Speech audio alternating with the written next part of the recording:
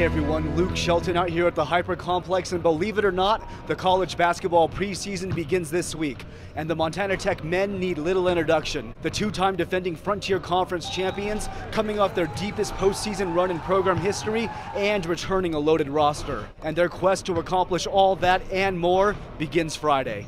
What happened last year is last year. It's a new season now. It's a new day, new year. But for us, we just got to keep pushing forward and keep going.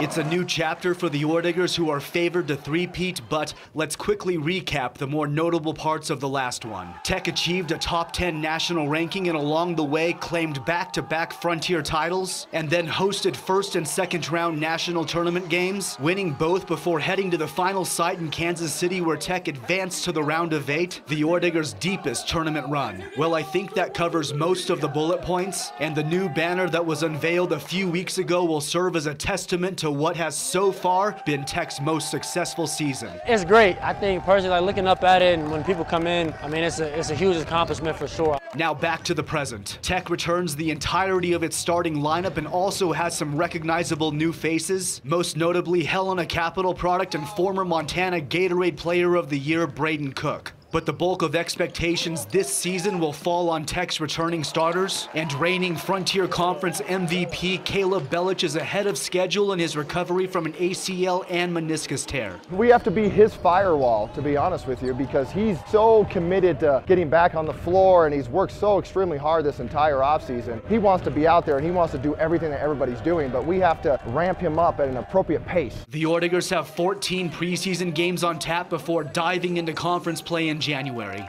These next months are all about preparing for the rigors of the Frontier Conference. We have a tremendous non-conference schedule ahead of us just for that simple fact that we understand what's at stake once we get to January with the gauntlet that's the Frontier Conference schedule. You know, we need to be tested and battle tested. The Orediggers open their season at home against Portland Bible College on Friday at 7 p.m. Well, if there's one Tech preseason game I'm really looking forward to, it's December 8th in Missoula against the Grizz. And if you don't remember what happened the last time those two teams met, well, I'm sure I'll be talking about it in the very near future. In Butte, Luke Shelton, MTN Sports.